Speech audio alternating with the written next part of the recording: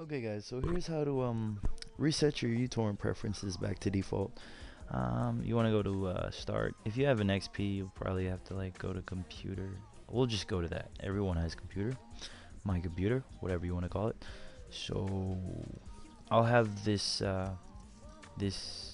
whatever I'm typing in the description, so you can just copy and paste.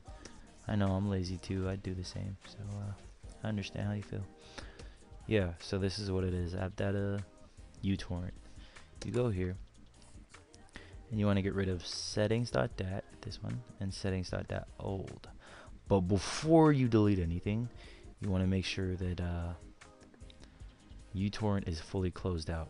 Now I'm going to show you proof that this works. So I'm going to go to my options, preferences. Okay, see my connection. There's the port 45682. If you watch my uTorrent speed up video, these are the same exact settings and it works perfectly for me. I didn't lie to you and use someone else's really fast connection. I'm faithful. I'm awesome, I hope. But anyways, see 10, 130, 70 and 3. The ports 45682. Okay. Now, like I said, you want to fully close out a uTorrent. Exit. Now, ceremony time. Dun, dun, dun, dun. Actually, that's like a, I don't know, a funeral song, sorry. Alright, so settings.dat, settings.dat old. Okay. Delete. Exit. I'm pretty sure it'll still work even if you don't delete it out of your oh, see, just like brand new.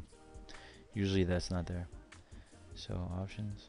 Oh, but like I was saying before, even though it's still in your recycle bin, it should already reset since you deleted them. See, that's not my port. This is not my settings. That's the default stuff. So that means fuck my life. I have to do this all over again. Thanks you guys. Now I'm blaming myself. Sorry. And yeah, that's how you reset your settings. So thanks for watching.